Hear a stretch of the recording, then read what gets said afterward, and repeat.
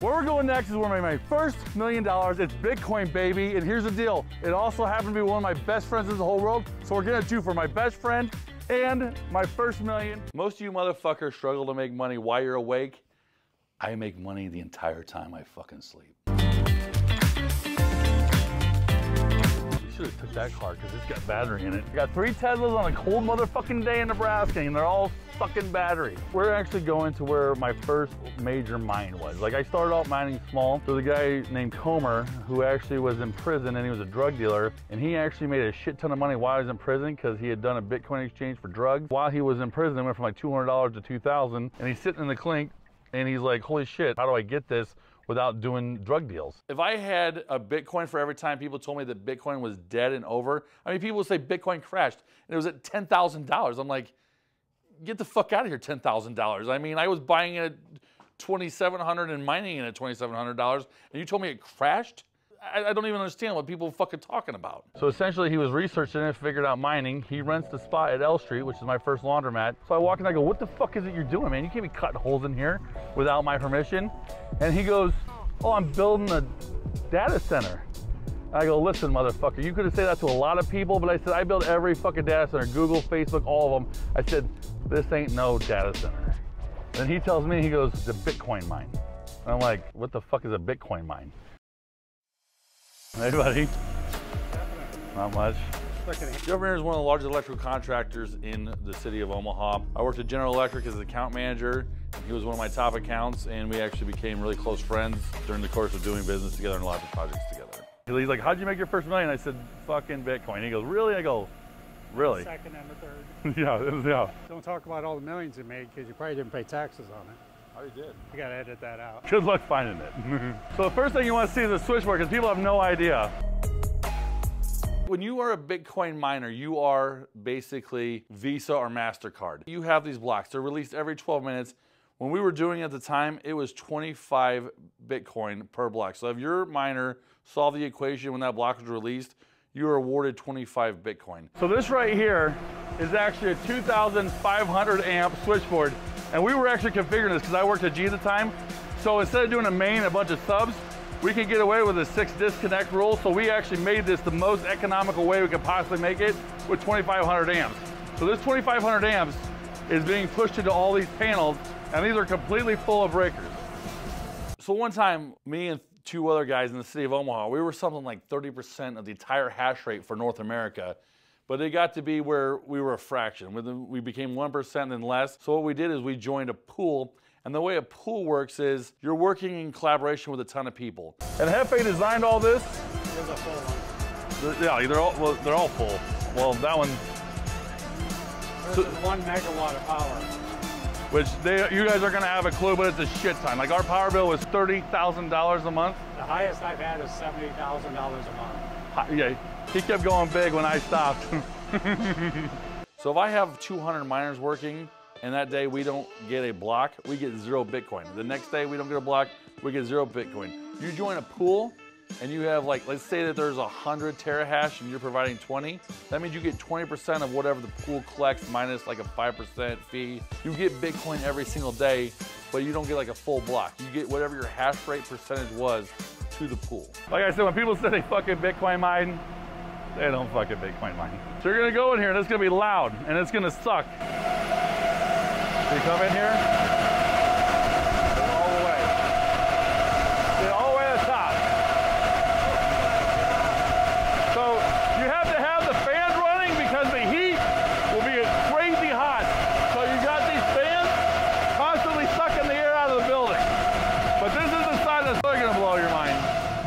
Currently, I have no idea what a miner costs because the technology is just, continuing to stack on each other. When we were doing it, S9 was the best miner you could get. We got them from Bitmain out of China. So we would literally wire $250,000 to China. And I don't know what people understand, like China doesn't work like America. So you actually have to pay for your product and then they build it. Like where in America, you would receive your product and then you would pay for it, China's the reverse. And it actually was getting so bad that if you actually mentioned Bitcoin to a bank, they wouldn't even do the wire. So you had to say like you were buying computers. I mean, you didn't want to be lying to the bank, but you also didn't want to be 100% transparent. So you're like, I'm sending this $250,000 to China. In return, I'm getting supercomputers sent to me. So this side is where the air comes in. So you have this big filter system, and we want to keep the leaves and shit out, but you can see it's all coming in here. It's straight air from outside, and right now it's 7 degrees out, and you can't tell it in here. And we have to use a lift because you constantly have them going in and out. And this is actually not completely full. It used to be, it was like a wall. Like it was like, and he calls me one day and he says, this thing started on fire, which should never, ever, ever, it's liquid and metal, and it started on fucking fire. This fucking mic. Where's the magnet mic, the good mic? When we started doing this, it was actually quite easy to get the S9, and you could order them readily whenever, but then it became so crazy popular as Bitcoin started going to 2,900, 10,000, and even 20,000, that it got to be where we'd be getting up at 3 in the morning when Bitmain was releasing a new batch of miners. And sometimes we would have 3 different people trying to buy as many as we could, and we still wouldn't be able to get any because the Bitmain server would be actually crashing because of the high demand. This is what we started on right here. We just built this rack and we put it in that room over there. Yep. And this is what we started. This is, we should put this in the museum.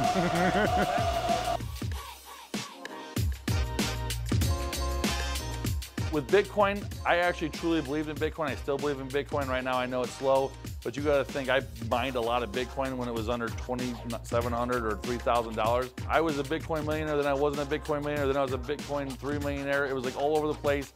You had to have the stomach to write it out. I don't sell Bitcoin. I used to sell Bitcoin just to cover whatever my power expense was.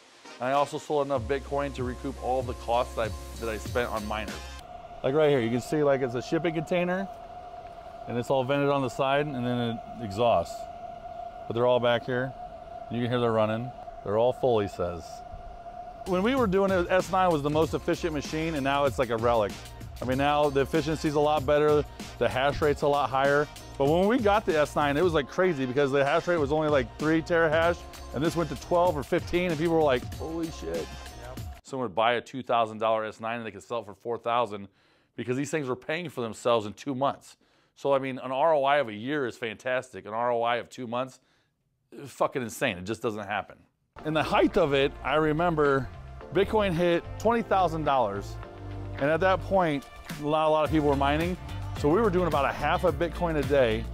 So if you take the power cost, minus $1,000 plus a Bitcoin a day at 10,000 minus, we were making like $9,000 a day, which wasn't even real, right? I mean, it just felt weird.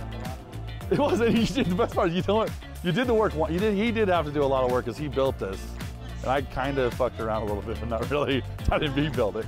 You built it once, and it was just like free money. Essentially, right now, all the Bitcoin I have is 100% free. Like I don't owe any money on any equipment. I don't owe any power bills. So I'm playing with the house's money. So even if Bitcoin goes to 0, I could give a shit. And like I said, he already had money, so it wasn't as special for him. But like I didn't have money. I didn't have as much. Well, see, the thing is, like, I still have Bitcoin. I haven't sold it, so I won't sell it. So I mean, I've probably been as high as $4 million, and right now I'm probably, I don't even know what I have, $1.5 million maybe. You probably don't want to say. Yeah. He's got more. I truly believe that someday Bitcoin will be $1 million a coin. I don't know if it's gonna be 5 years, 10 years, 20 years, but it's gonna happen. There's a finite amount of it. It's a digital currency, and the beauty of Bitcoin is like there's no government that controls Bitcoin. The laundromat was doing well, but I became a millionaire because of this.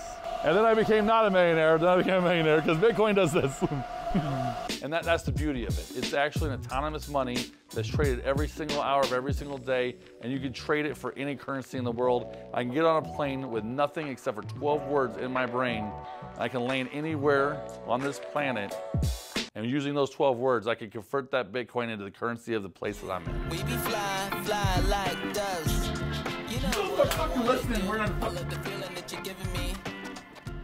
Oh, pretty, please like my comments and subscribe. And please don't say anything bad because I'm so fucking sensitive. You're gonna hurt my fucking feelings. So please, only nice, pretty comments. Girl, you should know.